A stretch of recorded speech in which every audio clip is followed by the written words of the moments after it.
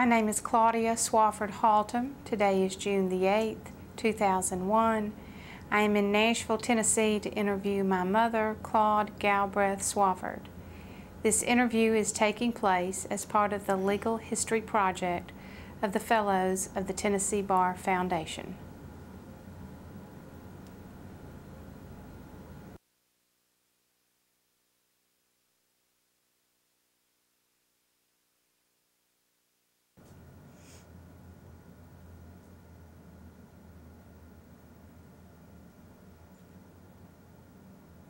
When did you first start thinking you might want to be a lawyer? I guess about the 6th grade. I lived in Greenville, Tennessee. I was born in Greenville, grew up there, went to school, to the Crescent School, which was considered a model school, and had wonderful memories, good teachers. And by the 5th grade, I had a teacher who probably is the most impressive teacher of my whole life. And she would organize our room into city government. And we elected aldermen by the rows. We had 5 aldermen. We had 5 rows, and so you were elected, each row had an alderman. Then when all the aldermen were elected, we elected mayor. And so she gave us the concept of involvement and responsibility. We didn't know that that was it, but we were highly interested in it. And everybody was into the game, some more than others. My best friend was not interested in politics. She could care less. She'd vote like I wanted her to, no matter what, and could care less about politics. But some of us really took an interest, and I guess that's the way it is today. And then by the 6th grade, I was really more interested, and we were having elections in school, like we'd have the May Queen and all of that. And so I remember running for all those jobs, or all those, whatever. And then by the 7th grade, that was in junior high, and we had wonderful teachers in junior high school. The woman who taught, we didn't call it social studies, we called it was Tennessee history. So we fought the Civil War all over again. And we took sides, and there was a boy in that class that I'd gone through all the way through, started in church kindergarten with. He was on one side and I was on the other. Who was that? That was, his name was Tommy Hull. He later went to UT Law School, later became a district judge, East Tennessee. And Tommy and I see each other still today. And he was in service and was a little bit behind me in law school. But I went on to law school first I went to Tusculum College, and then I went to UT Law School. Did you and Tommy talk about going to law school? Yeah, I don't really think we did. If we did, I don't recall it. And from the schools in Greenville, you went to Tusculum College? Yes, Tusculum College is a Presbyterian school, the oldest school east of the Alleghenies, west of the Alleghenies. Anyway, it's in the mountains of East Tennessee. It's a Presbyterian school, still there, still a good school. I went there because my father was quite old, and I felt like I couldn't leave home, and so. And the business. Tell me about running the business. My father was in a business that is no more. I mean, you know, there are things that come and go, and your era would have no idea of how people heated their homes. They did it with coal, and in the summertime, they bought ice. They had ice boxes. Greenville, Greene County did not have electrification out in the county. Greene County was a very good farming area. People lived on big farms, lived well, but did not have electricity. So, as my father always said, selling frozen water is good money.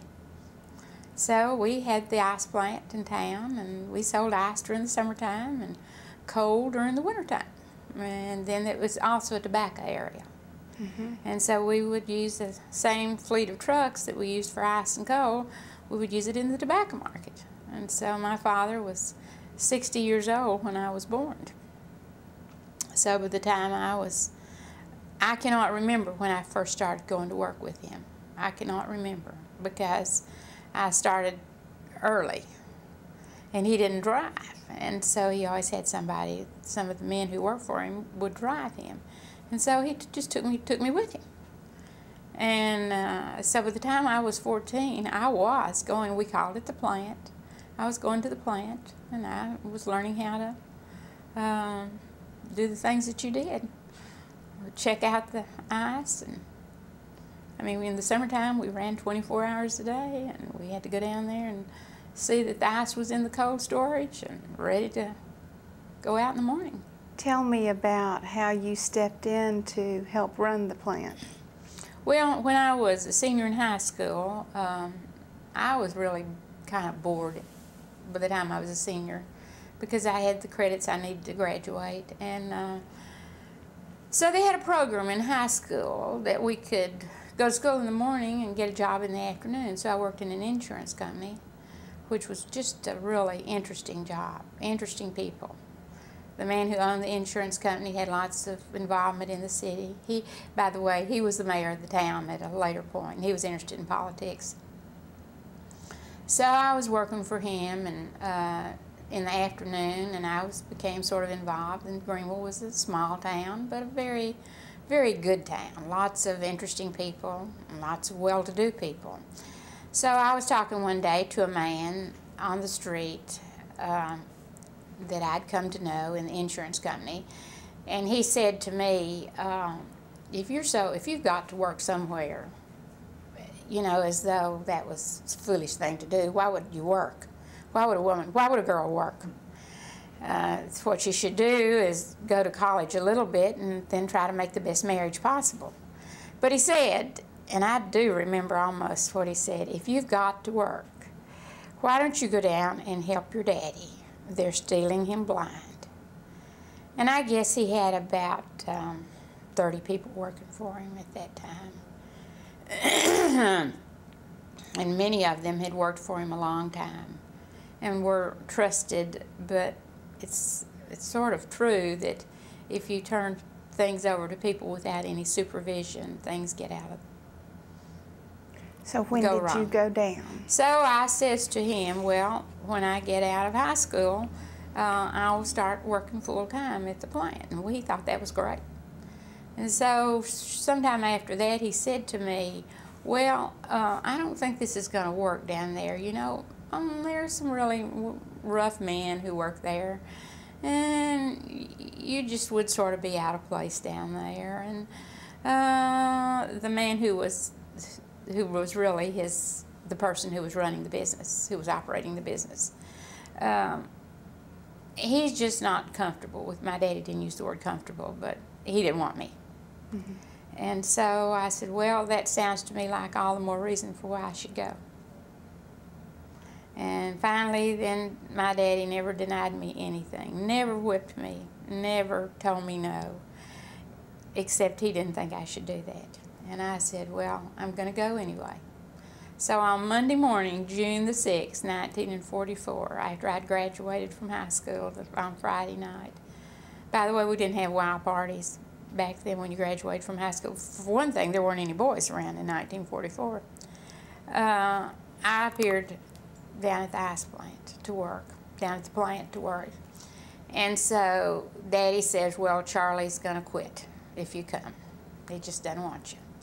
And he's going to quit. So, sure enough, I appeared on the scene and no Charlie. And I was worried, I will have to say this, because although I had been going since I was 14 years, I do remember going at 14 specifically. Of course, I didn't know anything about how to operate a business. But my daddy was a real stalwart, a man of really extraordinary common sense and very practical about getting along with people. So we worked for 2 or 3 weeks, and there were other people there who helped me out, and there was another man who was just sort of stepped in and showed me what to do, and showed us how to carry on, and showed us how to get the orders out, and the trucks checked out, and the money checked in. the bank deposits made. It was during the war, 1944, and it was an old established business, and we had business. It was just a matter of taking care of it. And so when did you start college? Well, in September, that summer I stayed at the plant, and in September I started thinking about, well, how can I go to college? And I thought, well, I can go to Tusculum in the morning, and then I can come home and work in the afternoon. And so in '44 I did enroll out at the University of Tennessee. Oh, by that time I had an uncle who had retired but was a farmer and was a fairly young man. Oh, I'd say maybe in his early 50s. And so his name was Albert Smith. And so I went out and I said, well, how about coming down and working for us? And he did. And he was just wonderful. And what did your mother think about all this? Well, Mother never really had a clue. She just was at home. And my mother was older too. And she was whatever I wanted to do, you know. I guess I did. And your brother? I had a brother who was 2 years younger, and so he was in school at TMI at that time. And he was never interested in the business. He joined the Air Force out of, well, I've forgotten, sometime during the war, and was gone. But he never had an interest in the business. And so you were going to college and working at the ice plant. And what was the progression then to the University of Tennessee? Well, the fall of '44, I was able to do a full '44 and '45. I was able to do a full year of college. And then my father died in February of '45, and I started to college in '45, fall of '45. And I finished that. Tusculum was on the semester basis. UT was on the quarter basis back then. And I finished that fall semester of '45 at Tusculum, and I was just so overwhelmed with working and trying to keep things going there. The war, the war had ended in '45. The war ended in April of '45. And Greenville was a really booming little town after the war. And our business was very good. We had lots of business. And so I just thought I should not go back to school that semester. That would have been the semester of '46. And by summertime, though, I began to think, how am I going to get down to the University of Tennessee? And how am I going to go to law school? And I had heard that you could go to law school if you had 2 years of college. And by that time I had a year and a half of college. So I knew a man who was at the University of Tennessee from Greenville that had been a friend of my father's, a really good friend. And so he was in the administration. I don't remember what his title was, I just knew him. So I just remembered going to Knoxville one day, catching the bus and going to Knoxville and taking a taxi cab out to the University of Tennessee and looking up a man by the name of Grady Atkinson and knocked on his door and said, I'm here. I'd like to go to law school. How do I do it? And he said, well, first of all, you got to get 2 years, you have to have 2 years of college. And you don't have that. I guess I'd taken my transcript. And so he said, but I think we can get you into school here this summer, and we can get you enough hours that you can go to law school in September. And so I had enough. I lacked 6 hours at the end of the summer. I lacked 6 hours. So I had a wonderful, I remember there's, you know, it was, UT was kind of small then and pretty. It was not impersonal like it is today, and I had a very interesting professor who says, well, I tell you what, you can take 6 hours of correspondence. You can take a correspondence course. We can get you 6 hours there, and that'll give you enough to qualify to get into UT. So that's what I did. And so we had about 6 weeks between summer school and fall quarter starting. And I came home and took those, and I remember I worked on those. I know I took sociology, which of course was a really easy course, and I can't remember what else I took, but I know I had 6 hours, And then I know right before school started in September, and I don't know that you want to know this, but right before school started in September, I thought, well, I better get down to law school and tell them I'm coming. Not really, but anyway,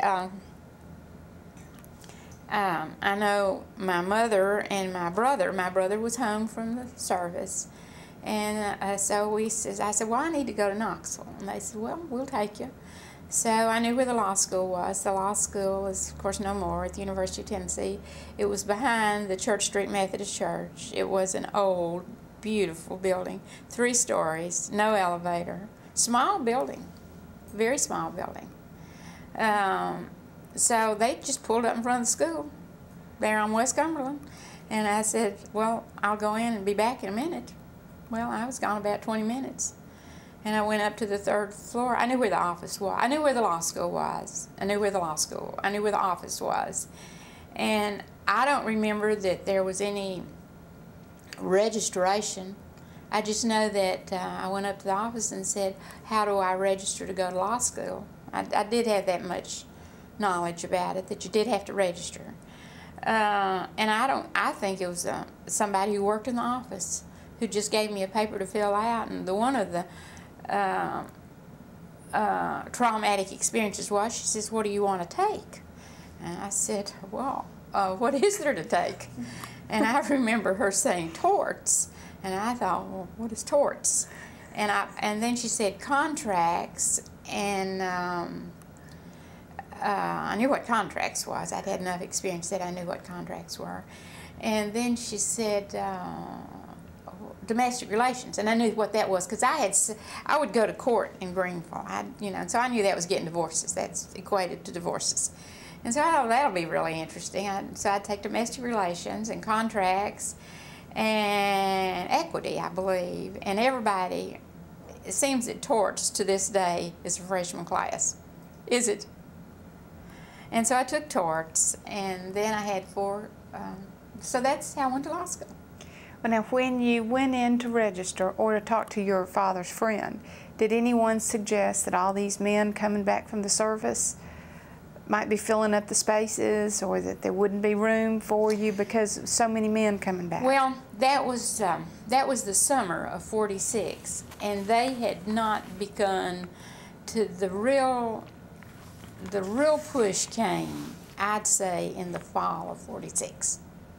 I mean, the University of Tennessee was almost a skeleton, I'm told, during the war years. And it was at the end, the war was not over until April of 1945. Japan surrendered in April of 1945. And they were being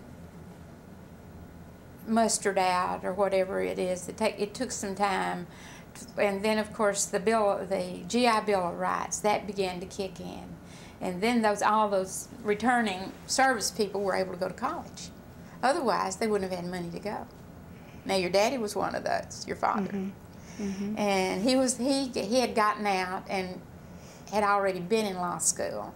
And so he came back in January of '46. So he was there as a second-year law student when I enrolled as a first-year law student. And where did you live when you went to law school? Well, this friend that I mentioned was living in a house on West Cumberland Street, next door to a Conde Courts. The Conde Courts is still there, but there was a house, and it was a boarding house. It was a 3-story boarding house, and lots of people lived in that house, and he thought I should live there, and he'd sort of keep an eye on me. And so I had a room there, and it was 1518, no one.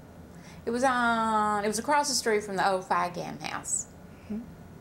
And I lived in that house that summer, and then that fall I was able to get a room in the dormitory. And which dormitory did you live in? Well, at that point it was called Polly McClung, but it was a part of what they called the Sophronia Strong units. But there were about 5 units in that complex, and I lived in Polly McClung. And Polly was on the corner, and Polly was just a great place to be in Knoxville in 1946. Tell me about going into law school, your first day, if you can remember. I do remember the first day. As a matter of fact, I remember Shirley Baumgartner. She's now Judge Underwood. And I even remember what Shirley had on. And I also remembered that she sort of acts like she knows what she's doing. And her father was an attorney. And Shirley was the first day. It was in tort. It was the torts. It was a class, and torts was probably the most boring subject because the professor was boring.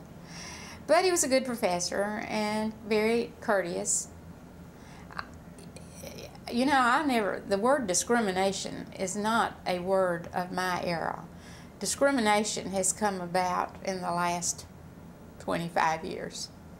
I didn't know. The only thing that I remember is, well, they don't think I'm really serious about this, but I'll show them. How many women were in law There were school 4. with you? Do you remember who they were? Very well, very well. Shirley, myself, a woman by the name of Nell Williams, and her husband. He had been in service, and they came to law school together as a couple, and they were wonderful, supportive friends. And another young woman by the name of Betty Williams, and none of us have ever heard of or know what happened to Betty Williams. She lived in Knoxville. She was a very good student, a very quiet person you'd never think of as being interested in going to law school. Very pretty. Tell me some other experiences from law school. Was there a men's card playing room in the law school? Yes, the law school was as I said, it was 3 stories. The floor you went on into off of the street, off of West Cumberland there, was, there was a big room where, what was it called? It was called, well, I can't remember what it was, but it was sort of a lounge, and there was always a bridge game going on there. Always a bridge game, and there were always law students play bridge. Play bridge, stay up all night, and smoke. And so one of the things, somebody had advised me, people were giving me advice about going to law school, and they were kind of interested in why would I go to law school. They said, don't go in that room. Just don't go in there, because that will be sort of offensive to the men. If you really want to get along with the men, just sort of don't impose on every area of their life. I guess that was the thinking. So I never did go in there. And one day your daddy came out and says, come in and play bridge with us. And well, I didn't play bridge. I couldn't play bridge, but I learned. But I didn't. And that was always sort of an off limits for the. I felt like it. I don't know why. I just never did go. But I never did feel. I never did feel that I was mistreated in law school. As a matter of fact, the legal profession then, more so than today, was a profession of nobility and gentility. And even if they weren't gentlemen at heart, they behaved in law school. And in the courts, they did. There was a modicum of behavior that was observed. And I really enjoyed that, especially since I'd worked in an element of pretty rough, uneducated people. It was a pleasure to be in an atmosphere like that. And when you were in law school, who were some of the friends that you sat with in class? Well, I guess the most prominent member of my class was Howard Baker. I didn't sit with him because he always sat in the back, and I always tried to sit up close because I could pay better attention when I sat up close. And Howard Baker was, I remember hearing his voice the first time. I heard this wonderful, deep voice. And I thought, who is that? So I looked around, and it was a really young, it looked like he was about 12 years old. I've told him that since. And he had a lot of hair, a lot of hair. Not long like in your day, but a lot of a big shock of hair. And he was, had a great voice, as he does today. You know, he has a mellow voice, and had a mellow voice. But then I sat between, you just sort of settled into your own little nook, I guess. And I sat between these two nice young men who they were both married. And, but they were returned, they had come back from service, and they would always make carbon copies. The way law school worked then, as it does somewhat today, is the case method, where you study cases. You brief your cases, you come to class, you discuss them, and that was the way law school was conducted. So each subject, we would have a certain number of cases to brief. And they always would make me a carbon copy. And they were good. They were both smart. One later became a circuit judge. The other one went into service and retired in service. But they were both really highly intelligent. And so I sat between them, and they would always brief my cases for me. Now, well, no, I would try. I was making my best effort, and I studied. My roommates say that I really studied all the time. I didn't remember that I did that. But they were very helpful. One was named Chester Mahood. One was named Jim Mitchell. And I saw Chester Mahood a couple of years ago. He's, of course, retired now.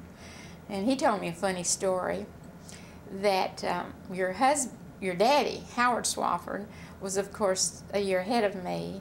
And he was so, your daddy was so, well, smart, for lack of a better word. He would go through the wastepaper cans and see if there were any old exams. And one of the professors had thrown away an exam. And your daddy gave it to me, and he said, you know, this might be useful to you sometime.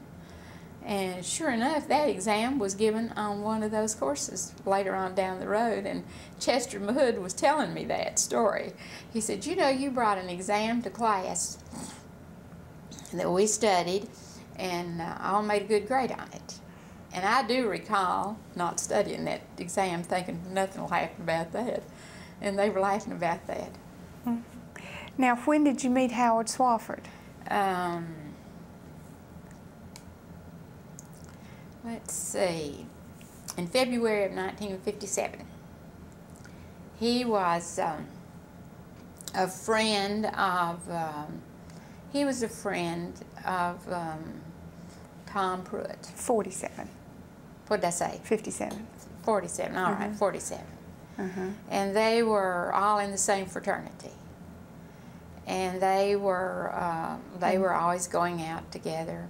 And so he called me up one night and said, let's go out. So we went out with Tom Pruitt. And who is Tom Pruitt? Tom Pruitt was a lawyer. Well, he later was a lawyer who went back to Memphis and practiced law there for many, many years. A prominent lawyer. His father, when he was in law school, his father was Chief Justice of the Supreme Court. Of Tennessee. That's right. Justice Allen Pruitt. And he was, he had a brother, Allen Pruitt. He was in law school too. So we were all sort of together in that group. And so that was, let's see, in February of 47. There was a place in Knoxville called Southland. And that was the place to go. And so we all went out to Southland. That was our first date. And then the second date, one Sunday afternoon, he called me up and says, let's go to Gatlinburg. So we went to Gatlinburg. So the next time around, they had, the big thing in Knoxville was the Nahiali dances. The Nahiali dances lasted 3 days. They started out on Friday night. And then there was a tea dance on Saturday afternoon. And then there was a really big bash on Saturday night. And then they had big name bands. Big name, I'm trying to think. Tommy Dorsey, the real Tommy Dorsey. Oh, just wonderful bands. And you bought the whole set of tickets. And the thing was to be asked for the whole series. And but your daddy bought just one of the three. Some of his friends, they bought one set and they divided them up. So I remember that I was going, but I wasn't too delighted with who and how I was going, but I was going. And so he called me up and says, well, what about going on Saturday night? Now, I don't know if you want to put this in or not. And so you needed 3 evening dresses. And I had one new one, and 2 old ones. And so I decided the night that I was going with him to wear my new one. I wasn't going to do that. So I decided to wear my new one with him. And so then we went to that dance, and he was really dashing. He was a returned Navy aviator, and sort of feeling his oats. A senior in law school, had already taken the bar exam. Then you could take the bar exam, and you didn't really have to continue practicing law. Once you took the bar exam, you could practice law. Mm-hmm. But he did. He finished up, and he graduated and has a degree. Now, you went to law school for 2 years. I did. And then tell me what happened and your progression then to Jasper, Tennessee and Marion County. Well, 2 years, 6 quarters translated into 2 years whenever you got them. I mean, if you went straight through the summer, 6 quarters was 2 years of law school. So I did go, I had 6 quarters. By March 1948, I had 6 quarters. And when you had 6 quarters, were eligible to take the bar. You had to have 6 quarters to take the bar exam. So at the end of my 6 quarters, at that point, your daddy had already graduated, had come back to Marion County, and had been practicing law there for a year. He graduated in '47. Been practicing law. He came back to Knoxville frequently after he graduated, and we married in May of 1948 in Greenville. I did not go to law school anymore after March. After took the bar exam after we married. And then you moved to Marion County. I moved to Marion County. And you all lived in what town? South Pittsburgh. And tell me about your first job at that point. Let's see.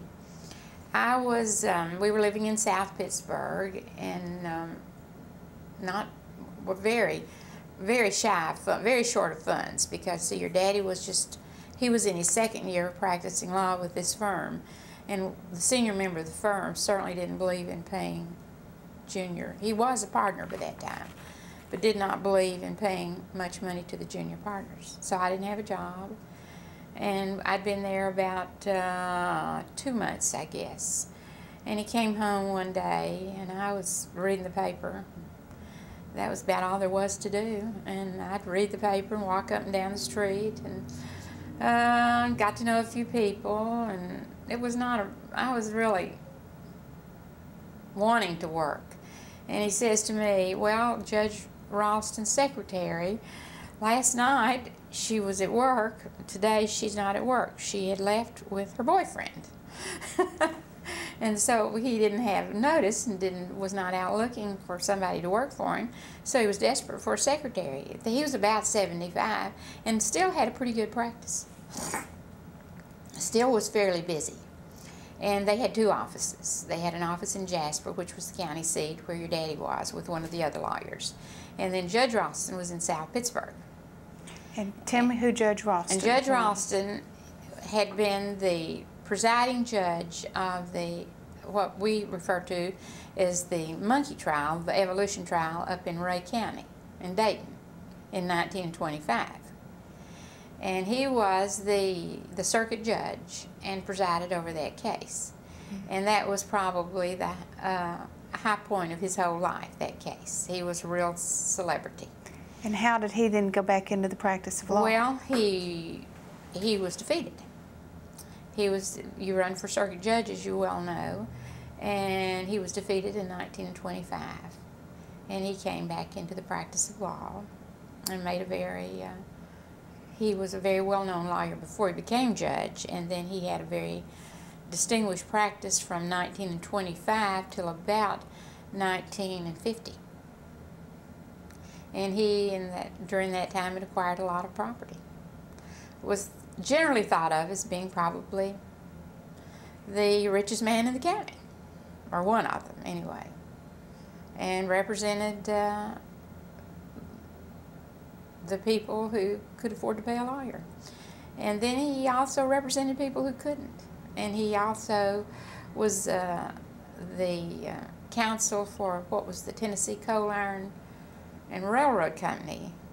And that was the last case he ended on, and that was the last case I worked with him on. By that time, I'd passed the bar, and by that time, I'd sort of, well, I don't know that I'd become a colleague exactly, but we really sort of sang off of the same page. Well, how did you feel going to work as his secretary that first day? Well, I went down to see him to get a job.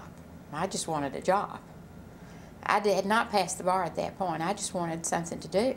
And he asked me if I could type. And I said, I'd had typing in high school. And so, of course, I said I could, but I couldn't type. I couldn't type. Well, you know, I could get the paper in the machine, and I had the rudiments of typing, but so far as, fortunately, he didn't ask me how many minutes I could type. And so one of the things we talked about was what he would pay me.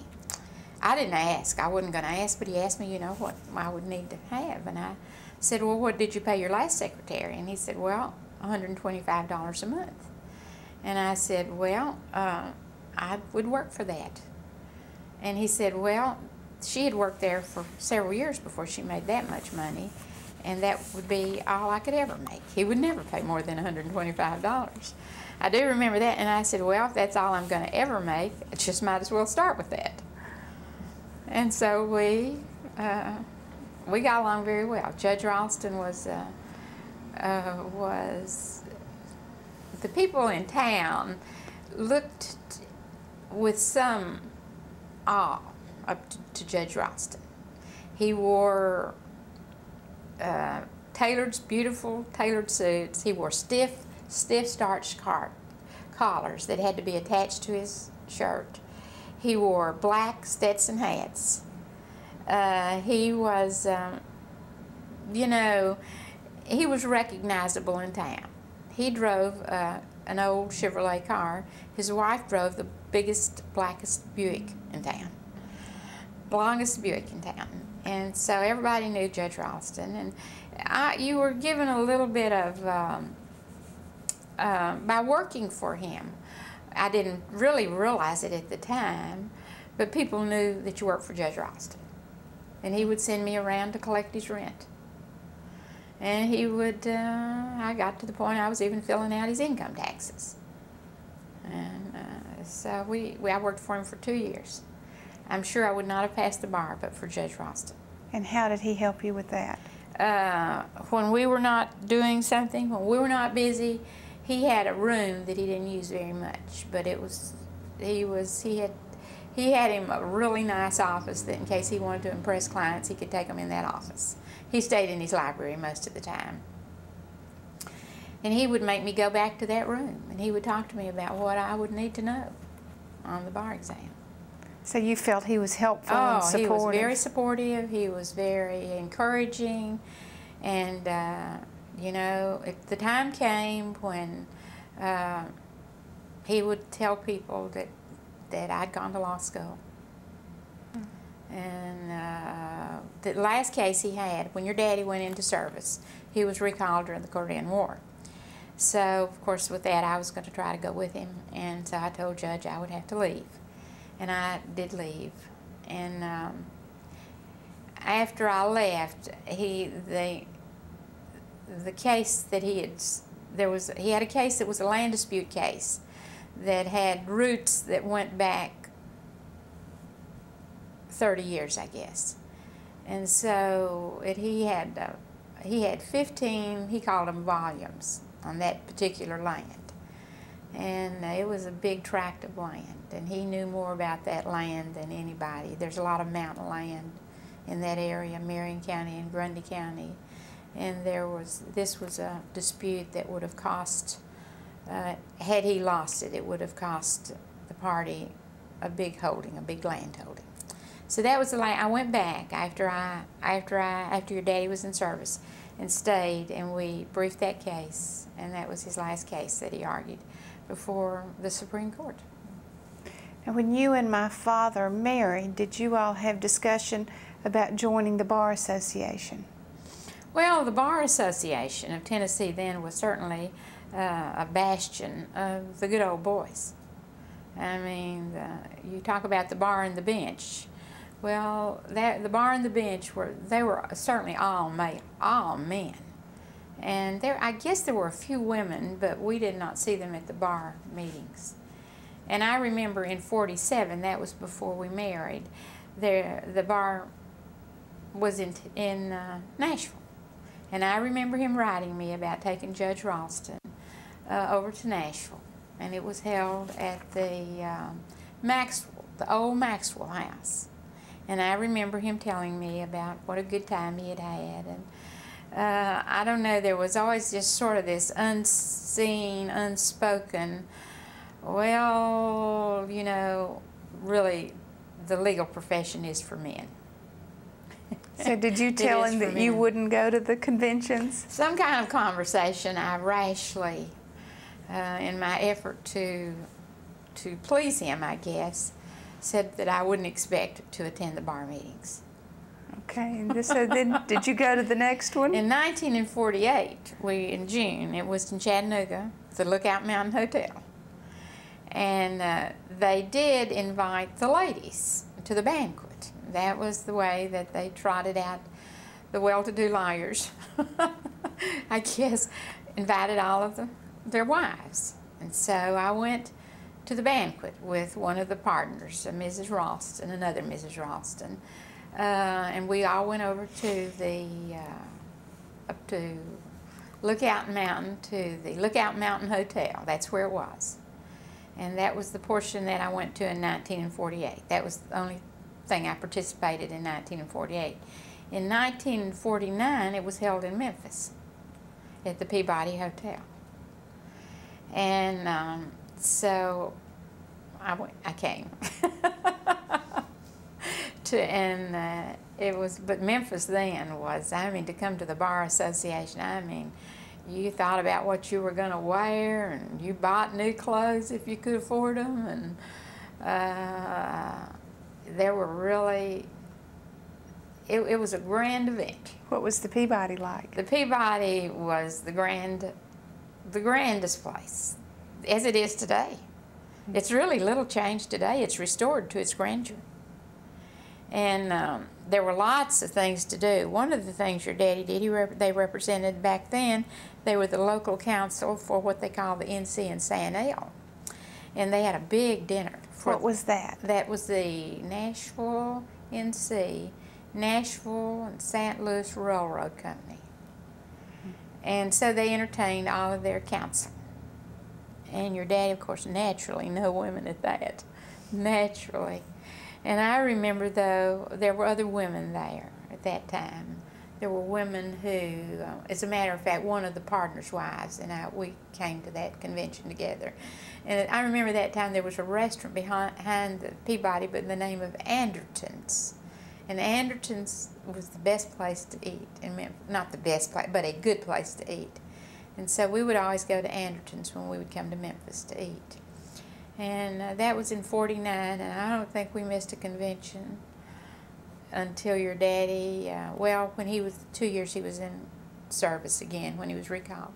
In Korea, of course, we didn't go, but when he came back, and the bar at that time rotated. It would be in Memphis, in Nashville, and periodically in Chattanooga and Knoxville. They sort of swapped out. They didn't, I can't remember exactly, maybe every 6 years in Knoxville and every 6 years in Chattanooga, but every 3 years in Memphis and Nashville. But it was great fun, and we knew all the people. And at that time, all the people we'd gone to law school were. It's interesting about the law school. There were only about 200 people in law school. That was in all 3 classes. And you know, in the class we were in, I guess there were about 40 to 50 people in that class. We knew them all. We knew them to the point of knowing their families and their children and what they did after law school. Your daddy and I talked about all of them. All of them did well. Going to law school was just truly the key to the courthouse door. Going to law school just opened up. Some, of course, did better than others, but all of them did well. Many judges came out of that, and many, you know, Howard Baker, as I've mentioned before, and they were just really provided the. They were the cream of the crop. Now you shifted from law into having an interest in politics, and when did that begin? Well, of course, although I really was always interested in going to law school and was interested in the legal profession, I had a family, which was my first and foremost concern. And your brother, who is 3.5 years older than you, when he started to school, then my obsession became getting him an education in good schools. And Marion County was not considered the best atmosphere for good schools. And so I thought, well, maybe the way to have good schools was join the PTA. Well, I joined the PTA, and I soon found out that was not where the decisions were made about schools. So I started inquiring, and I found that, well, it's the Board of Education that actually runs the schools. So I remembered going up through the ranks in the PTA, and I remembered saying to the principal of the school, when I was the president of the PTA, maybe I was the county council president or something at that time, why don't we have a meeting about and invite the school board? Let that be our program for PTA. And he was horrified. He said, leave the school board out of this. And we just really almost had words about why would we not have that for a PTA meeting.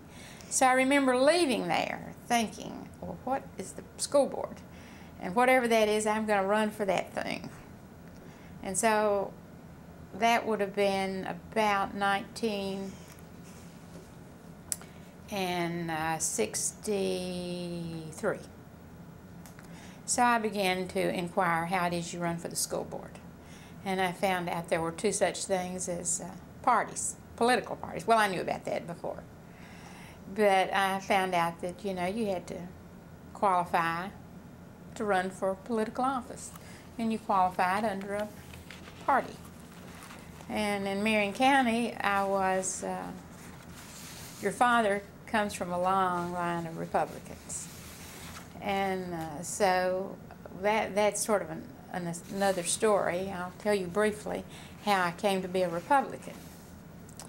You know, I grew up in Greenville, which was Upper East Tennessee, but my father was from Virginia. And as I said, he was born in 1863. And so he was much a part of the old South and the Civil War scene. And he lived it till his dying day. And he felt a great loyalty to the Democratic Party and a great loyalty to the South and to the lost cause. And because of that, I thought, well, you know, if he's a Democrat, I'm a Democrat. And I was 22 years old when I was married, so I'd never voted. When you didn't vote till you were 21. And so when your daddy and I married, your daddy was very gallant, and we had a wonderful honeymoon. We went to New York City. We stayed at the Waldorf Astoria. But we argued about politics. We argued about, I said, well, I'm a Democrat. And he said something like, well, you can't be a Democrat and married to me. I'm a Republican. And of course, I was enough emancipated by that time. I wasn't going to be told what to do there. So then we had another bone of contention. I had been reared in the Methodist Church. That was my life growing up. My parents were very strong self-willed people of the Christian faith, and I'd grown up in the Methodist church. Well, I couldn't imagine going anywhere else to church. So finally I says to him one day, I tell you what, if you'll go to the Methodist church, I'll be a Republican. And he says, you got a deal. So after that, I became a Republican, and I was, I started reading what the Republican Party was about. And I said, well, really, I believe in that. I am a Republican. I believe in the work ethic, and I believe that government should not do for what you can do for yourself, government should not do for you. And so it just went from there. So by that time, I qualified as a Republican to run for the school board. And we ran county-wide. And so, I thought, well, I've got to, your daddy says, well, to get elected for office, you got to go out and ask people to vote for you. And so I started out, and fortunately, I did have the luxury of not being tied to a law practice. I had a good husband who provided a roof, the necessities of life, and encouragement. He encouraged me to do this. He says, I think you ought to do this. Help me. Would take me around to people he knew to get them to vote for me. And when were you elected to the school board? In 1966. Okay. And how long did you serve on the school board? 12 years. And then there was a transition from politics back into law. Well, of course, during that time, you and your brother had graduated. By that time, you had graduated from really college. You had graduated from high school and were in college by that time. And there was a very controversial issue in Marion County over the schools, which was a flaming issue at that time and is still a flaming issue today. And it was over the consolidation of high schools. And the University of Tennessee provided great services to schools who would ask for them. And there was a man in the county by the name of Leonard Ralston who was a trustee for the University of Tennessee. And he says, they have a service they provide to school systems. They will come down and study a school system and just give you a recipe for how you ought to run that school system. And they did. And they came, and we finally got that through the school board. It cost $8,000 to do it. And they brought about 9 different professors. And over a period of 6 months, they came in and out of the whole county, and they came back with a recommendation. And I thought that recommendation, at that time I knew very little about school administration. Highly political. The school system was highly political. And they came in with a recommendation of what we should do. And I still have that study. And it proved to be as true as the gospel. I mean, what they told us to do and what our schools. They took each system, each segment of the school system, administration, supportive services, and broke it all down. Involved the community, but there was such resistance to their recommendations that by 1978, that would have been 12 years later, it was a very unpopular issue. Consolidating of the high school, very unpopular. And why did they recommend that?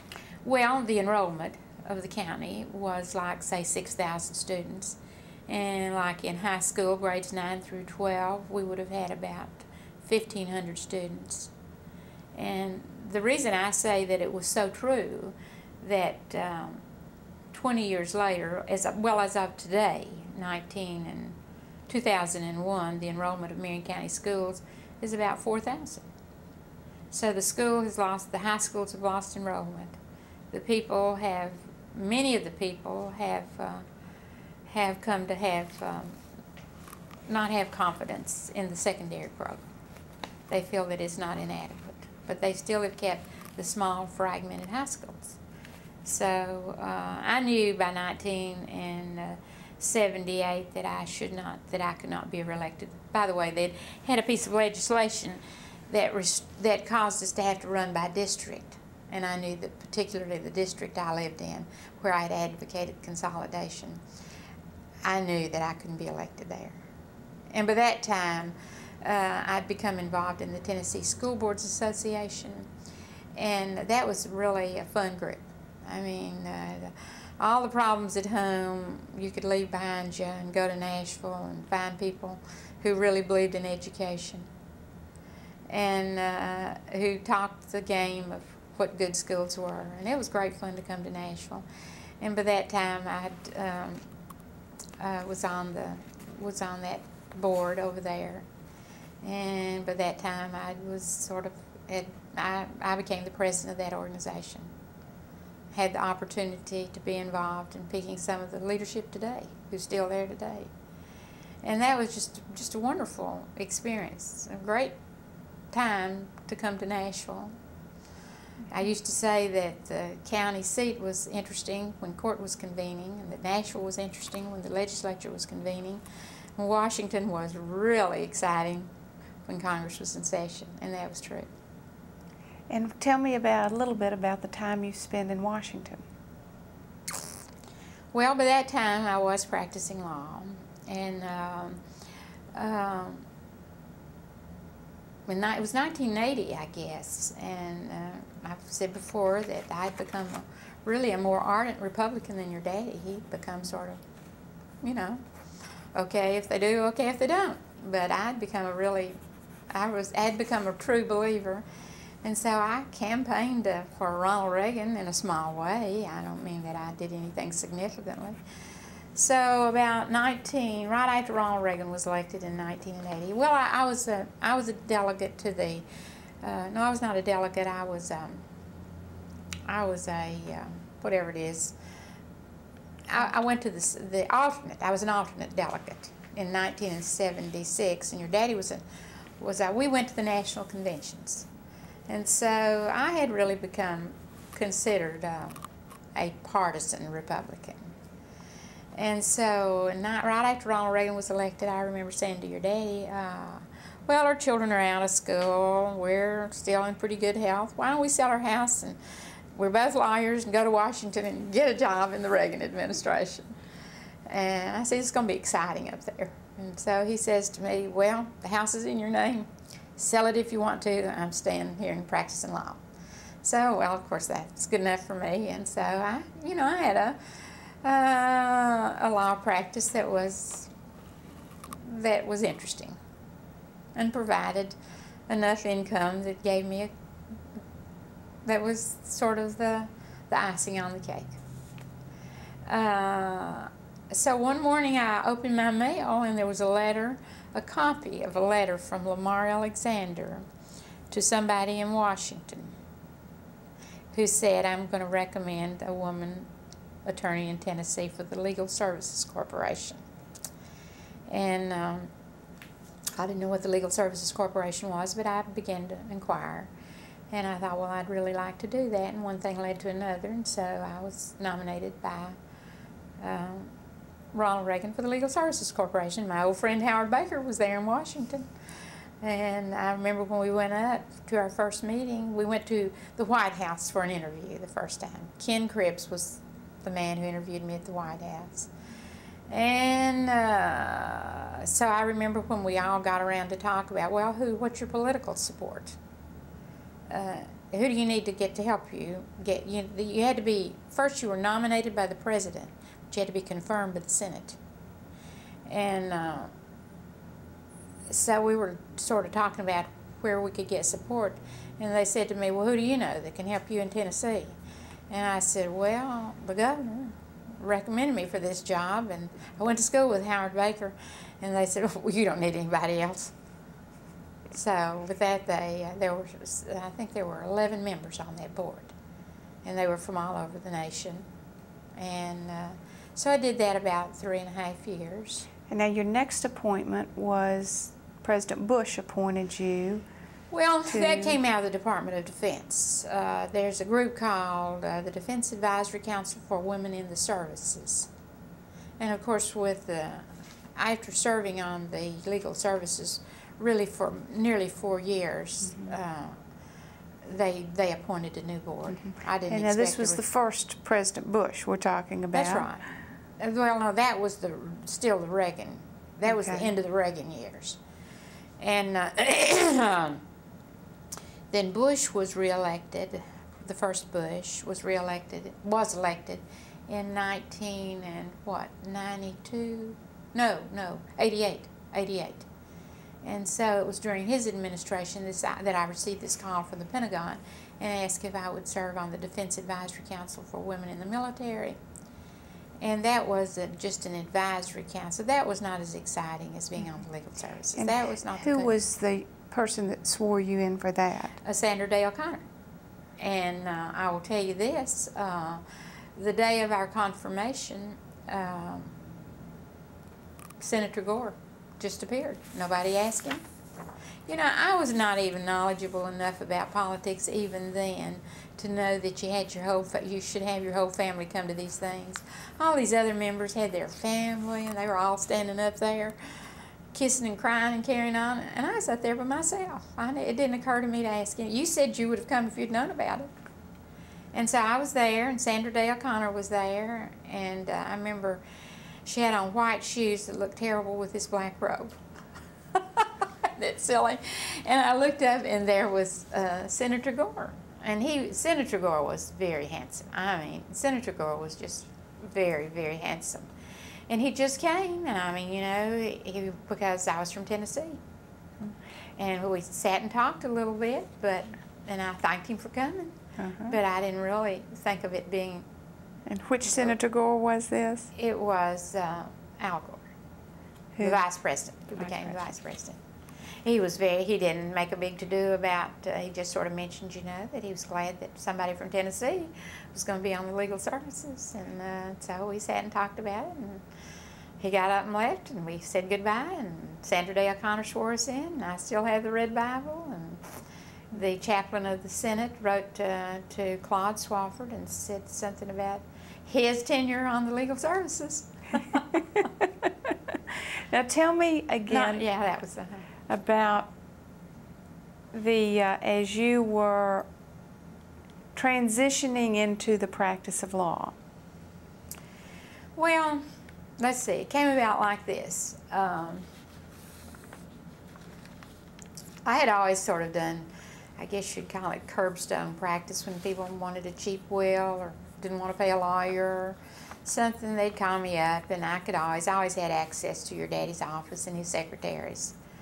And in 1976, I realized that I had run afoul of the prevailing view for education in Marion County, and that I could not be elected to the school board again. So I thought, well, you know, in the meantime, I had managed to get a master's degree in school administration.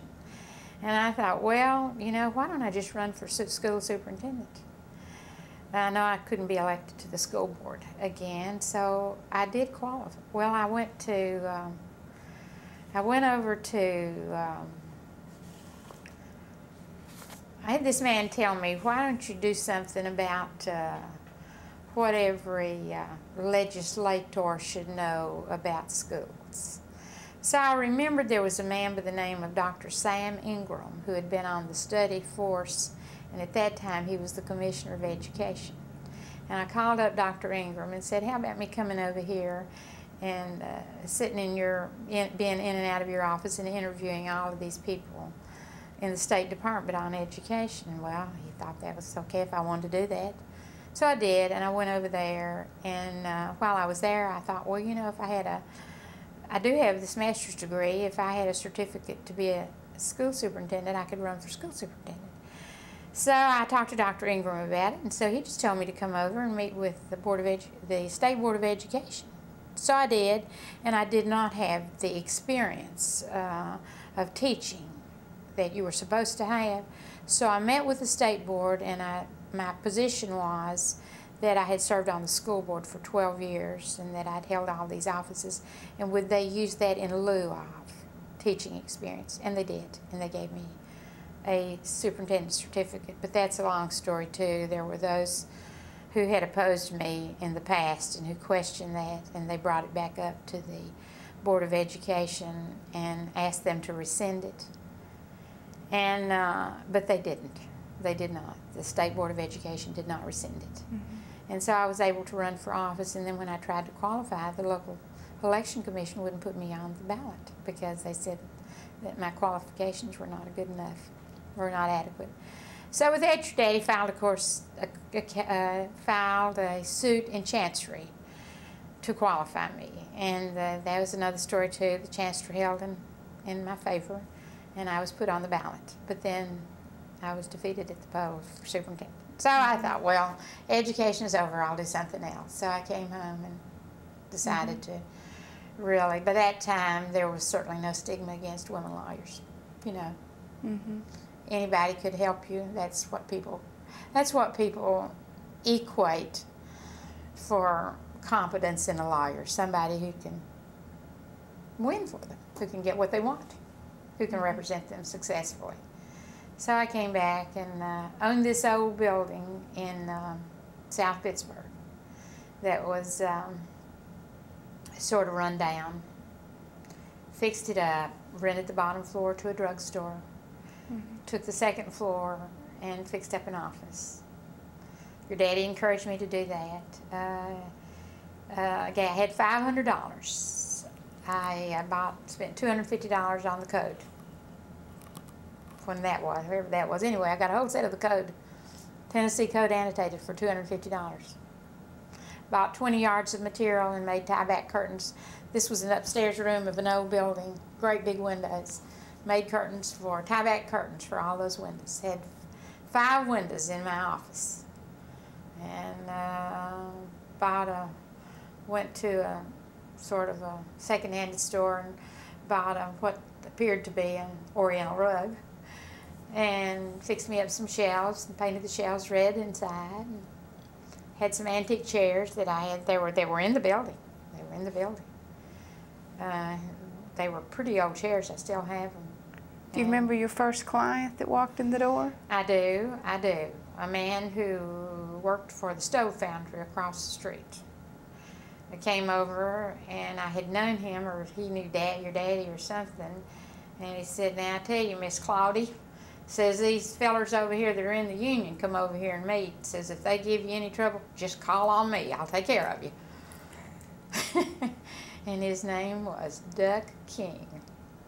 And Duck King came up and says, "Hey, do you fill out income taxes?" And I said, "Sure."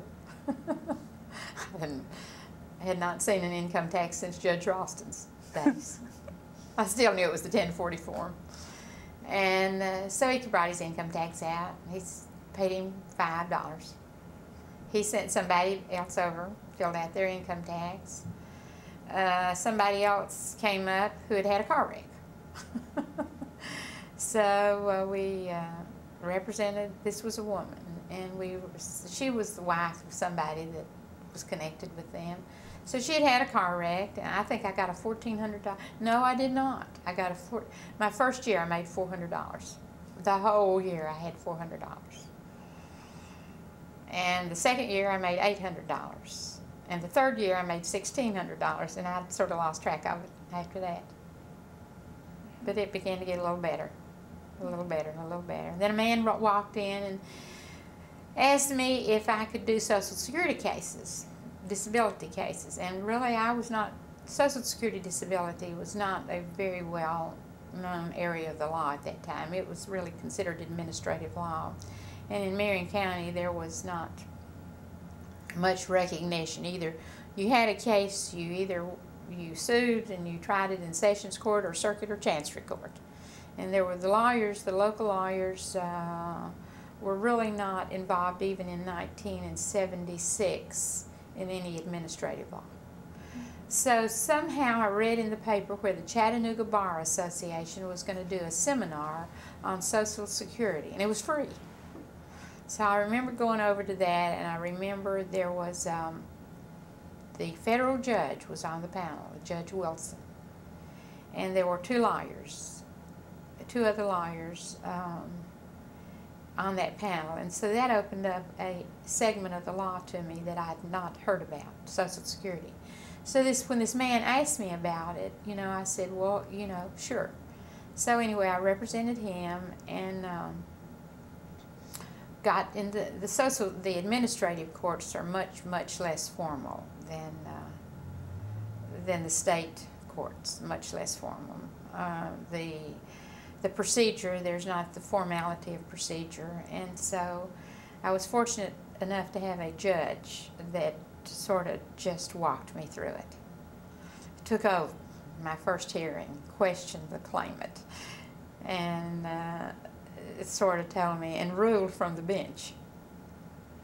And then took me back into chambers and sort of told me what was going on. The lawyers are good about that. Some of them are, some of them are not. Let's take a little break, and then we'll finish up here in just a few minutes.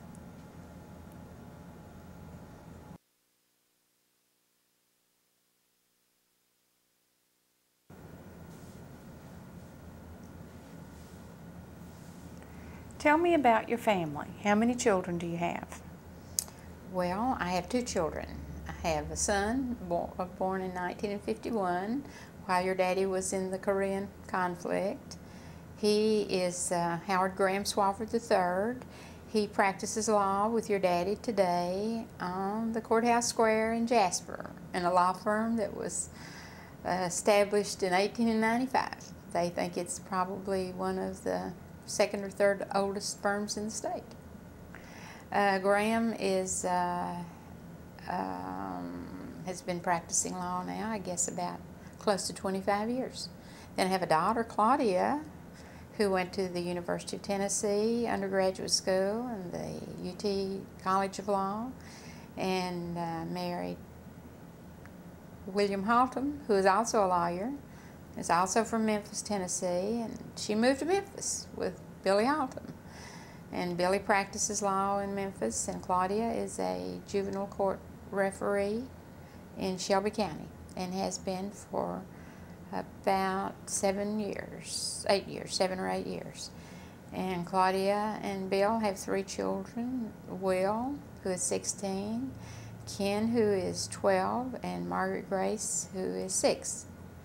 And then Graham's children are, he has a son, Howard Graham Swafford III, who says he does not want to go to law school, shows no interest in law school. He has a daughter, Shelton Swafford, who's a freshman at UT, who's never said she wanted to do anything else but go to law school, and is working this summer in the law office, and is, for a 19-year-old, shows considerable promise. She's very assertive and very smart, and I think she'll go to law school. Do you think she could have run an ice plant a few years back? If the need were there, Shelton is the most take-a-hole person next to you, next to my daughter Claudia. My daughter Claudia, when I was running for office for the school board, I remember I came home one day after being out searching for votes. She said, "Come in, I have dinner ready, I have hot rolls." And you were in the 5th grade. That was fun. And I came into a wonderful hot meal, and so and you and your friends got out and campaigned for me. No, that was when your daddy was running for the legislature. Mm-hmm. You and your friends. We've always been involved in politics, to some extent. Now, did you ever consider practicing law with Howard or Graham in the... Not really, not really. We lived in South Pittsburgh. Their office was in the county seat, which was Jasper, 6 miles away. Had this building that your daddy had bought for me, an old building. And I was able to fix that building up and rent the downstairs for a drugstore. And the upstairs had 3 large rooms. And rooms with great big windows and really architectural values. It was built in about 1911. And it was a very pretty old building which had run down. And so that's the building I fixed up. And I had an office up there in the upstairs. And then I had a part of that building or part of that area, there was a dry cleaners there, and they were good people, and they would always, when I needed witnesses to wills, well, I could always call on the people who ran the dry cleaning to, if they were busy, I'd take my client down there, but generally they'd come up to my office and they got into it, and I bartered services. I did wills for them, and then they would be witnesses for me. And the man who ran the drugstore was a very neighborly sort of fellow, and he always looked out to be sure I'd locked up at night. And sometimes if I'd forget to lock the doors, he'd check and lock the doors for me. And he was send me business, and you know, they were just good people. As you look back over your career, is there anything you would have changed or done differently?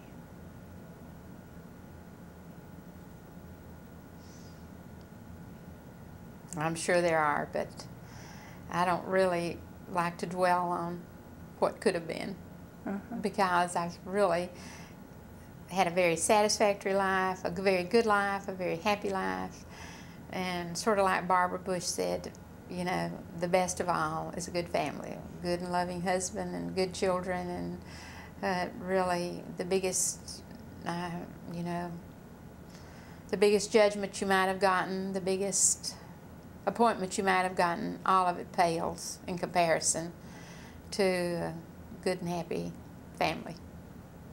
Now, as you've begun to slow down your law practice, what else have you been doing? Well, I spent about 20 years trying to talk your daddy into going to Florida in the wintertime, and finally did succeed in getting him to get a place in Boca Raton, Florida. And but I've always had an interest in politics, and I certainly have always had an interest in the public schools in Marion County. And more than anything, when you practice law in a rural county like Marion County, it's not hard to make the comparison between a poor education and the troubles that follow. Not able to get good jobs, not able to have good home lives, don't marry well, don't marry at all, have children out of wedlock. So to me, the basis of quality life for people is first a matter of the spirit, and then education. If they have no values, if they're taught no values that come from a faith, they have no values on which to stand. I read one of the, I guess people talk about role models. I've read a number of Margaret Thatcher's biographies. And Margaret Thatcher, if I have anyone I really and truly admire, it is Margaret. It's in political circles, it is truly Margaret Thatcher. Her first involvement in politics was in education. She was the Minister of Education as a member of Parliament. And she tells about all of her problems there. It's interesting how similar they were to the problems in Marion County. So I'd always had an interest in education. And I mentioned the need to consolidate the high schools.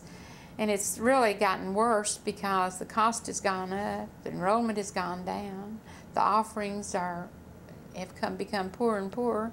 I have friends that I get together with, and we talk about politics.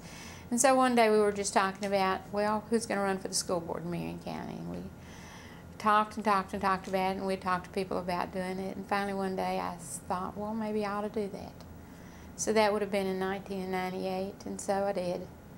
And the rest is history. And I will say this. You were elected in 1998? I was elected in 1998. And at the first meeting, who was elected chairman of the board?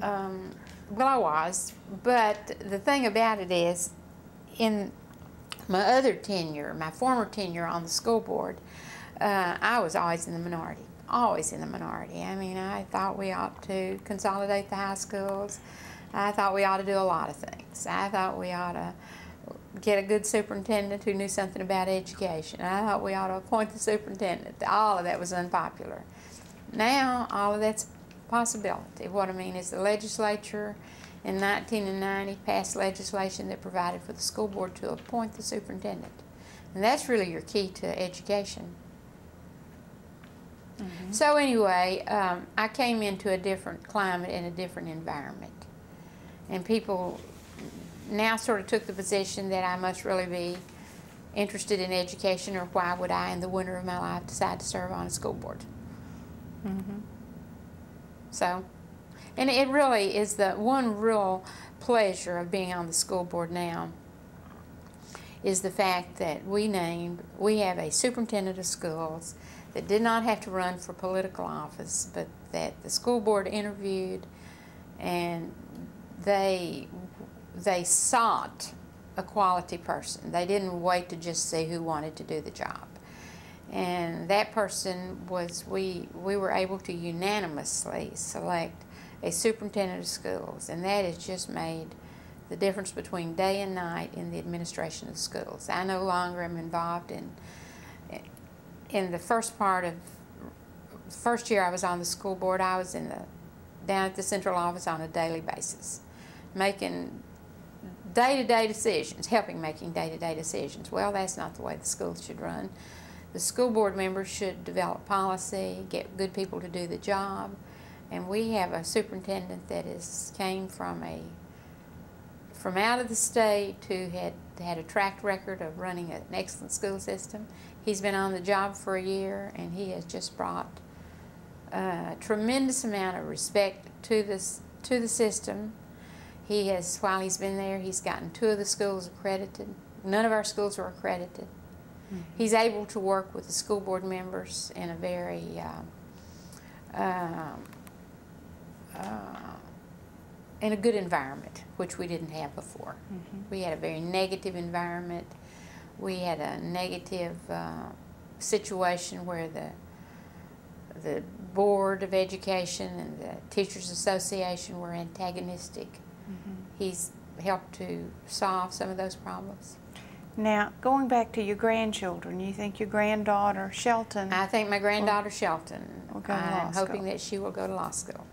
I'm hoping that she will go to the University of Tennessee, as nearly all of us have. And as a lawyer, how do you see that her career may be similar to yours or different from yours? Well, I don't think that she will have any problem. First of all, when she went to the University of Tennessee, she looks around the legal community in Knoxville and gets herself a job in a law office there. Where does she work? Well, she works for Charles Swanson, I believe, in Knoxville, and I think maybe you knew him and pointed her in that direction. And they like her a lot, and she works 3 days a week there after school. And she came home and told her daddy she needed to work in his office. And you know, there in Jasper, they sort of have a good old boy operation where sometimes they help bring their children to work. And well, in terms of the firm of the future, what kind of firm do you see Shelton Swafford going into? Well, what kind of profession do you see Shelton Swafford in? She is very much a daughter of the Valley. That's Sequatchie Valley. She knows who she's kin to. She's well known in the courthouse. All the courthouse people know her. Since she was a little girl. She's, you know, when I went to law school, I didn't know the difference between a defendant and a plaintiff. I didn't know, as I said, I didn't know what torts were. She knows. The other day I went in the office and she was preparing a deed of trust. And she has, you know, she has the advantage of growing up in a legal environment, in a lawyer's family. And we talk about it. I mean, you know, we talk about our cases. We talk about, well, I mean, we certainly do preserve confidentiality. And we're very, I mean, we've always made it a point to not talk about just an everyday conversation with people. We don't even talk about who we represent. It's all right for them to tell that we're their lawyer, but we don't. And she understands all of that. She understands you might, when there's just you and your family at the dinner table, you hash out issues. Your good husband, Billy, made an interesting remark. Coming to visit his in-laws is like coming to a CLE meeting. And we had some really spirited discussions. And of course, Shelton does come from a more politically liberal bent than I do. I come from a bent that is sort of reflected when somebody asked Margaret Thatcher if she was sort of a victim of the Victorian era. She says, "Oh, I certainly am. My grandmother, who was a wonderful Victorian lady, had a great influence over me. She taught me the value of work. She taught me to tell the truth. She taught me to not live beyond my means. She taught me," and see, Shelton doesn't come from, she comes from easy living. Life has not been hard for her. Well, as a final question on this, what do you see the role of lawyers today, and as your granddaughter anticipates the practice of law, the role that she will step into? Well, the role of lawyers is today, as it has always been, to provide help to those, to provide legal help to those who need legal services. And sometimes they don't really need legal services. They need, what they need is to help them solve their problems. And I do have a real concern about the legal profession today, in that they make easy questions hard questions. They make things that could be settled much easier, because there's a tendency to, if you can't bill out hours, you can't charge a very good fee. And if you can settle an issue and without a lot of depositions and a lot of, well, your daddy would call it a lot of rigmarole, you don't, but then I guess overheads of law offices have gotten so great that lawyers are under great pressure to finance, to be able to pay the bills. But it does seem to me that there is a great tendency, and in school law now. 30 years ago, there was very little school law. That's a whole body of law. A whole body of law, school law is. And I tend to see people who sue the schools with frivolous causes. And I'll tell you another thing I have a real problem with are all this mediation and arbitration. And the reason I say that is it's a lot easier to bring a frivolous cause if you're only going to mediate it. I find that that mediators do not decide issues based on precedent, as the courts do. And I believe there's a great value to looking back to what has been. And of course, that's the whole body of law. What is your, I've had the judge say to me many times, what's your precedent on this subject?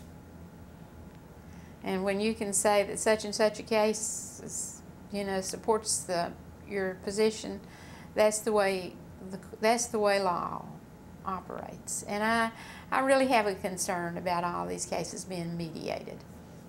Mm-hmm. Because I just feel I think that precedent is an important part of the law. Mm-hmm. And lawyers in the community, what role do you see for lawyers in the community? Well, I have a feeling about that too. I feel that lawyers are the people who should be willing to man the not so prestigious jobs. They should be willing to run for the school board, to serve on the county commissions, to serve on the city council, to serve on the hospital board. There's no shortage of people who will serve on the bank boards. And there's usually some prestige connected with serving on the hospital boards.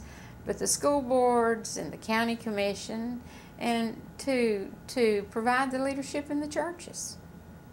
To be the scout leaders in the community.